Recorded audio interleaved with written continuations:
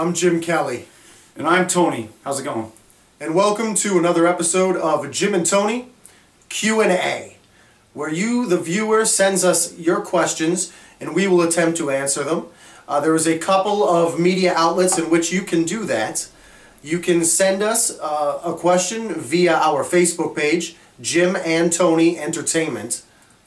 And we also have an email, so if you want to shoot us the question directly via email, you can do that at JimKandTonyA@gmail.com. Nice. Let's get at this shit.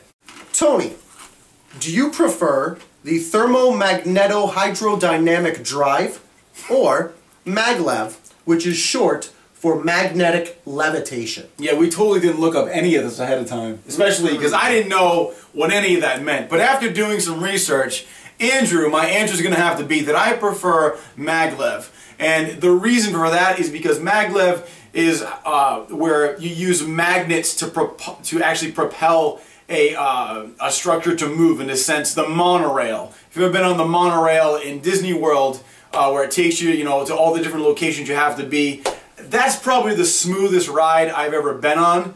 And because of that, I'm actually going to say maglev. So hope that answers your question. If not, Andrew, I don't know what the hell you're talking about. All right. And if you don't mind, I would like to interject. This is where we differ because I am a fan of the thermomagnetohydrodynamic drive. And here's the only reason why. Let's break down that long-ass word. Thermo, which is short for thermos. Keeps your coffee warm, and I love to drink. Magneto. Awesome X-Men character. Awesome. Hide.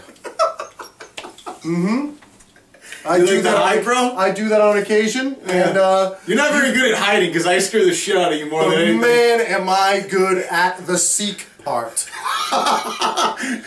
And then row. I've been on boats before. And dynamic, which would explain this duo. Jim, also from Andrew. By the way, like half of these are from Andrew because he's just crazy. So, Jim, he wants to know what your favorite color is. Oh.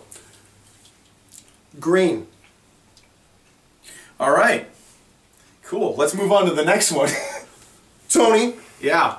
Who is your favorite 18th century philosopher? 18th century philosopher. I don't know too many, but I'm going to go with Benjamin Franklin. Inventor of lightning. He actually discovered how the current of electricity works. Plus, I mean, he's on the $100 bill. I mean, how much more G can you get than that? So I'm going to go with, it's all about the Benjamin. So Benjamin Franklin, I'm going to go with that. Anyway, next question's for Jim. Andrew would like to know your favorite drug.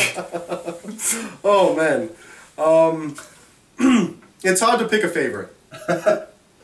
Lately, I have been on a big salvia kick. For those of you who don't know what salvia is, it's intense. You can go to your local smoke shop and purchase some over the counter. And it really rings your bell. Rings your bell? For a good minute, 2 minutes, you can't control any part of you. But I'd have to say, if I had to pick a favorite drug, it's got to be ecstasy in the early part of the millennium. Man, just dancing and fucking. One of the things I thought was funny about ecstasy is you'd get the pill and it would have like some weird symbol on it, like the Mitsubishi symbol. And there was a point where I actually was convinced that Mitsubishi actually manufactured ecstasy, but then I found out that was just BS. They manufacture cars. Cars, yeah. Yeah. And I think with every purchase you get some ecstasy in the glove compartment. That would be cool. Or they just make the wheels out of X. Yeah, yeah, right. All right. That ends the questions for Andrew. It does. And I did get another one via text a little while ago. This one is actually from Valerie Morgan. She says, and I'll direct this first one to you, if either one of you would be the Pope, what would you change about the church? So I'll leave that one to you. Let's sit on that for a second. You want me to start this off? I do. Okay. If I was the Pope, the first thing I would change would be the age limit for altar boys. Okay. I'd make it younger. Wow. I'd let them... All right.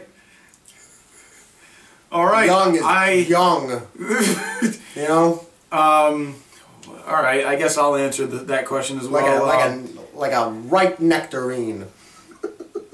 What would I change about the church?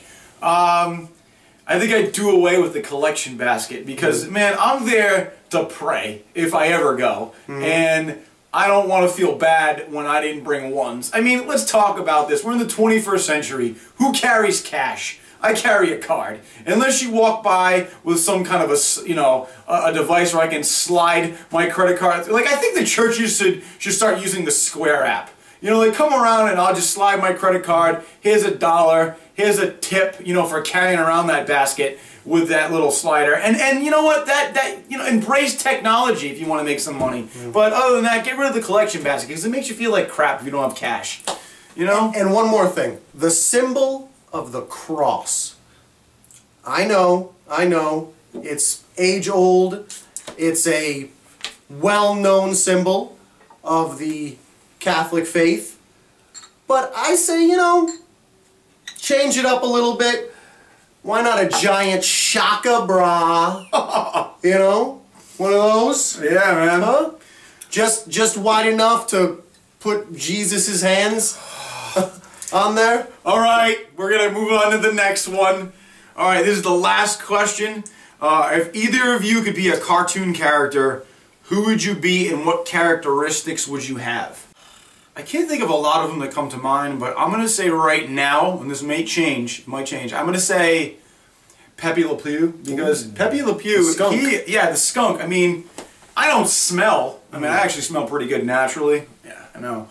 But he has an intensely high sex drive, and I think I'm the same. But also, even though he probably doesn't get a ton of skunk ass, right? He probably gets some.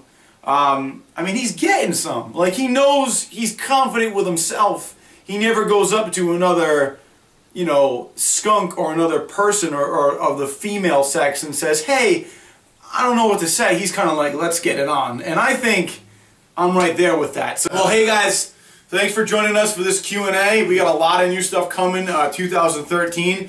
Yeah. Have a great night. All right, later.